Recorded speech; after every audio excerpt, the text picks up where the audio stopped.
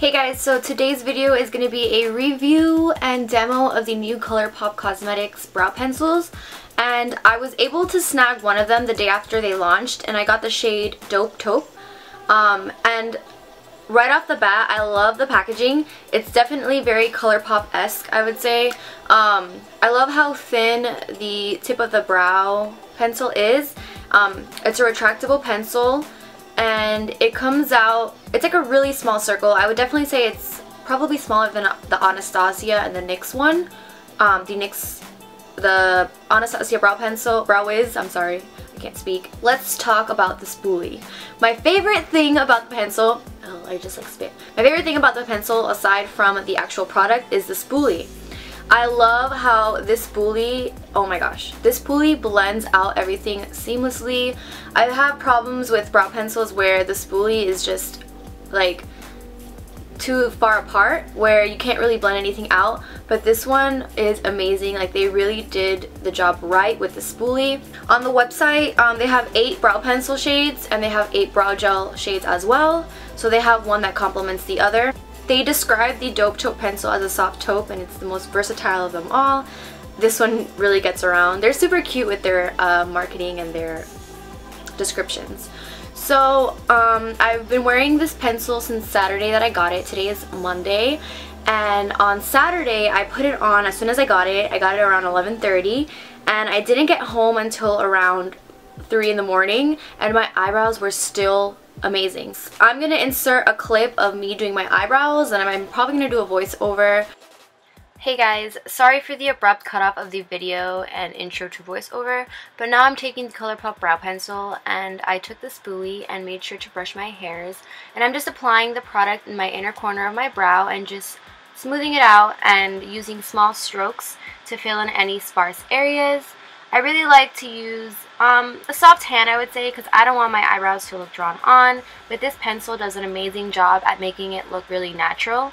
So I'm just going to apply it and do the same thing on the other brow, and you'll get an idea of how smooth and easy to blend, or how easy it is to blend this product.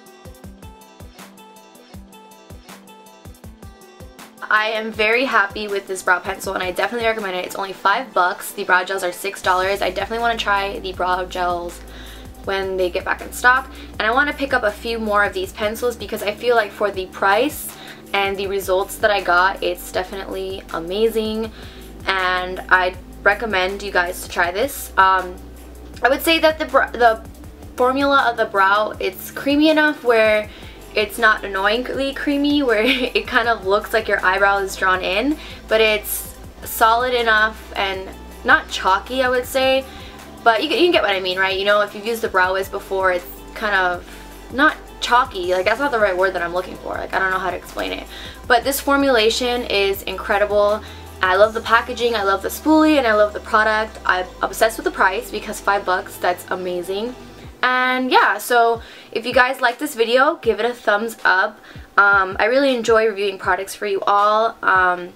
So yeah, let me know if you do end up getting this brow pencil. And yeah, don't forget to subscribe, and I'll see you guys soon. Bye!